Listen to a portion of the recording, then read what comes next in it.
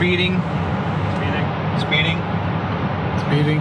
5, 4, 3, 2, 1. The world is changing faster than ever.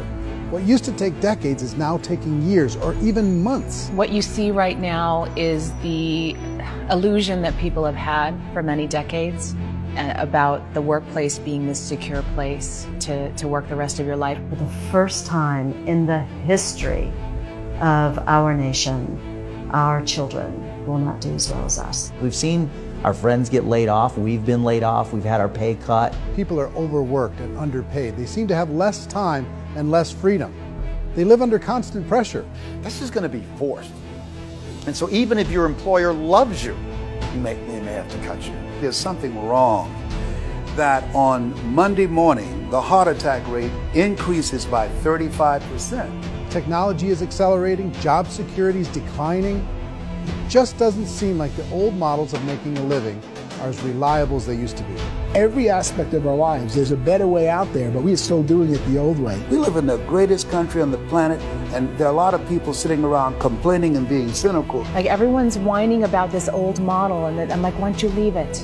Look at all this over here. Look at all this opportunity. Since so much of our lives revolve around our work and the way we make our living, many people are thinking there just has to be a better way. The biggest challenge facing our world today is not making money, is what are we going to do with all the displaced, unemployed people? People are afraid that they're going to make the wrong decision. People are afraid of the unknown. People are afraid that maybe I don't have the skills. Hey, sports fans, industrial age is over. It's dead. It's dying. That's why going to school to get a job is an obsolete idea. A steady paycheck is an industrial age idea.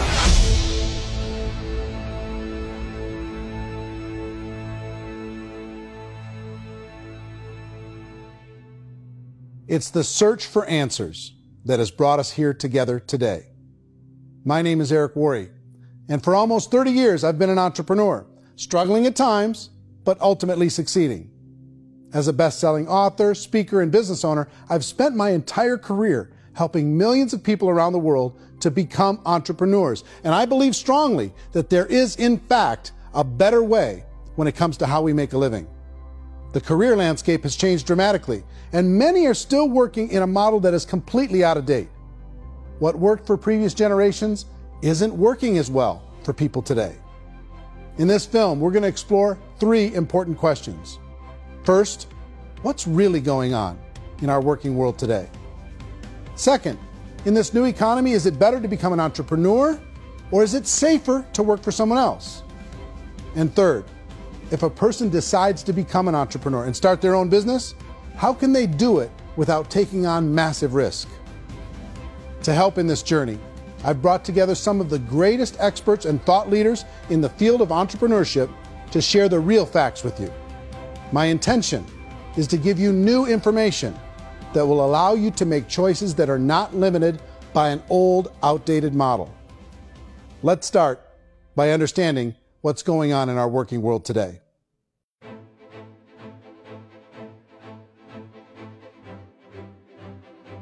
Let's look at unemployment. 30–40% of the people are honestly not working, but would be working. What our government does is if you haven't found a job in 6 months, we don't call you unemployed. We pretend you dropped out of the labor force. I've often said that unemployment, particularly structural unemployment, that's unemployment due to technological changes, is the first sign of economic growth. Think of it, 10 people live on an island. They go out every day and fish. One day, new technology shows up. A missionary brings them a net. Now, using the net, one pilots the boat, one throws the net. 2 fishermen can do all the work 10 used to. That's a 500% increase in productivity, 2 doing the work of 10, in one day. You don't have to learn a lot to learn how to throw a net instead of throw a fishing line. The island's got a big problem, 80% unemployment.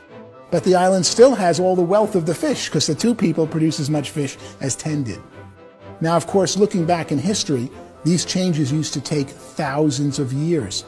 And during that time, we went into farming and transportation. Some of us became doctors and some teachers and lawyers, and we developed all these new professions and new manufacturing jobs. Today, these changes are occurring literally in one day when a new technological advance occurs, and we don't have the social structures to deal with it or to retrain the unemployed people. So one of the things that I think is interesting as I travel across the country and really travel around the world is the way that we work and the way we get paid for work is changing pretty dramatically. On a global basis, everything is being turned upside down because of the rapidly advancing technologies. They are eliminating many jobs, and we have been left with many people not prepared for the jobs that exist. A lot of demand in public companies was to squeeze out all the fat and to get just as much margin as we possibly could, and fat equals humans. So this idea of job security and information age is so obsolete, but it's still taught inside our school system, and that's where the problem starts. There's no financial education in school system, and people are still trained to be employees who work for that paycheck. This is a chart on the middle class. What's happening in the middle class, those that went to school, their incomes have been coming down for years. And parents still say to their kids, go to school, get a job. Now what happens to all those middle class people who are dropping off the ends of the chart? Well, they become what's called working poor. And this is what happens to working poor. But they say poverty is ending. Well, poverty may be ending, but working poverty is going up. And this is food stamp usage. So food stamp usage in America is going through the roof right now, because people cannot earn what they call a living wage. Most people have experienced financial pressures that I think are probably greater than they have been in the past. If you're not working for yourself, then it's going to be a pretty hard road for a lot of people. Today, if you're going to control your future, the 40-40 plan is gone, where you can graduate from college and get a job and work for 40 hours a week for 40 years. That day is gone. So some of these charts actually tell you what's going on. And this is a really interesting one, you know. People are going back to school because if I go back to school, I'll get a nice job.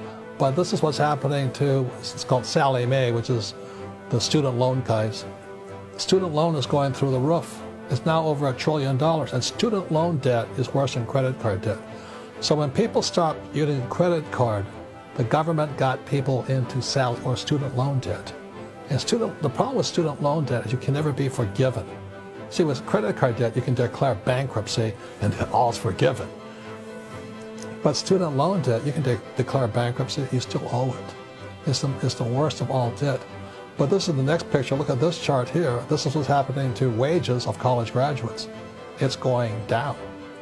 So you go to college, you rack up all this debt, but you earn less money. Now, that's not that intelligent. Average person who's been working a lifetime in America today is ending their lifetime at 65 with about $41,000 in assets. They earned just enough to survive. I think in the United States we have something like 17 trillion in debt. That's just the federal government debt. We got another 2 in municipal and in other, let's call it almost 20 trillion government. We've got 40 trillion in private debt. That comes up to close to 60 trillion. When you then add something we never had before, what you were talking about, when we look at the unfunded portion of Social Security and primarily Medicare, Medicaid, that at the most conservative estimates from outside firms, Kleiner Perkins, 67 trillion and growing. That's more than all our other debt. There's less conservative estimates that say it's 84 trillion or higher. I added up conservatively $127 trillion in total debt. Debt is a financial drug. When you take it to excess, it's like taking a drug. Yeah, it makes you feel better, it enhances your performance, but at a huge cost, eventually it kills you. And so that's what happens. We keep doing more and more debt, and you get less and less results, just like a drug, until the debt gets so high that it crushes the whole system. That's where we're at, 8.2 times GDP. You know who I feel sorry for? I feel sorry for the person who dreads going to work, who is sick to their stomach on Monday morning, who hates their alarm clock, who gets a little glimmer of hope on a Wednesday because it's hump day and says, thank God it's Friday. And they live for those 2 days a week where they get to be themselves and they don't have to be around people they don't like, and they don't have to play the political game in the office, and they don't have to live this half life. The person that works 50 weeks a year just to be able to have the 2 weeks for vacation. And you know what happens to most of them? Nowadays, they don't have a vacation. They have a staycation. They have time off of work, but they don't get to go where they want to go because they're overextended. They've got all this debt. They got all this situation. They hate their alarm clock. They can't sleep until they're done. They have to spend most of their life in traffic. I feel sorry for that group of people because there's a better way. They just don't know it. I see this really interesting attempt at rugged individuality in a 6x8 rectangle. And I feel like you're all the same, except for the little push pins of the pictures. There's different pictures. Yours is named Jenny and his is named Sujara, but it's the same people. And this is how they are, and they're just like the zombies, and there's no joy in there, there's no fun. There's always like the wacky woman who decorates her cubicle, and that's the most she can do there. You got to give her credits, right? The wacky cubicle woman. The basis for their life is worry. I'm worried, you know, maybe I'll get fired. I'm worried maybe my company will go out of business. I'm worried I can't keep spinning the plates on paying the bills. I'm worried about how do I send my kids to college. I'm worried, what if the transmission in my car breaks? That's, you know, 2 or 3, I can't fix it. People live in a sea of worry, and it eats at them. Those signs that people held up during the Depression didn't say looking for gainful employment in a cubicle. It said looking for work. Work is what we're looking for. Job is just a unit of measurement. Work is what we're going after. It's time to look in the mirror and say, it's not the economy, it's my economy.